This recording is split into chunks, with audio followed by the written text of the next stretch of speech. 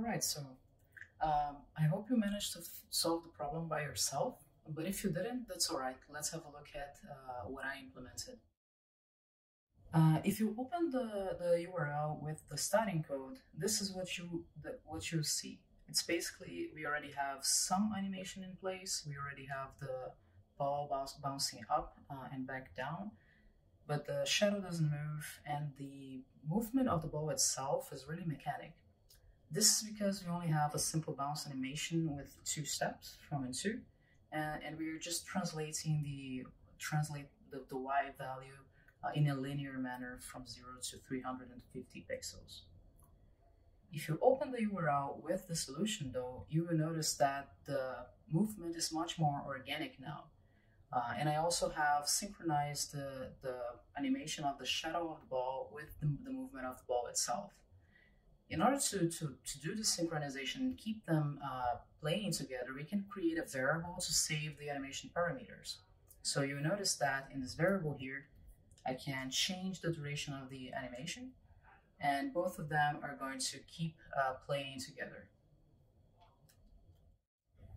This is because I'm using Sass, but if you're using regular CSS, you can achieve something similar using CSS custom properties.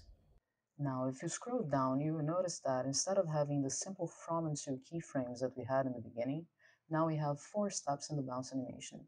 This allows us to have more control between one segment and the other, so that we can distort the ball by applying a transform scale when it hits the ground, another when it's moving vertically, and then restore its original shape when the ball gets to the maximum vertical position. Notice also that we can specify different timing functions per segment of the animation, so that we can add some resistance when the ball is moving up, as if it was being affected by gravity. For the shadow animation, it's actually quite similar, but I have a simple animation from and to, and I'm also changing the scale of it so that the farther away the ball is from the ground, the tinier the shadow is. And I'm also applying an adjustment to the blur filter. It's important to keep in mind, though, that animating things like the blur filter is actually quite costly. For this specific example, that's not a problem because it's a super simple animation and we don't have anything else being rendered in the page. But if we did have something else rendering the page, this is the sort of thing that we could have problems with. So remember what I said before. If you can, try to stick to animating only transforms and opacity.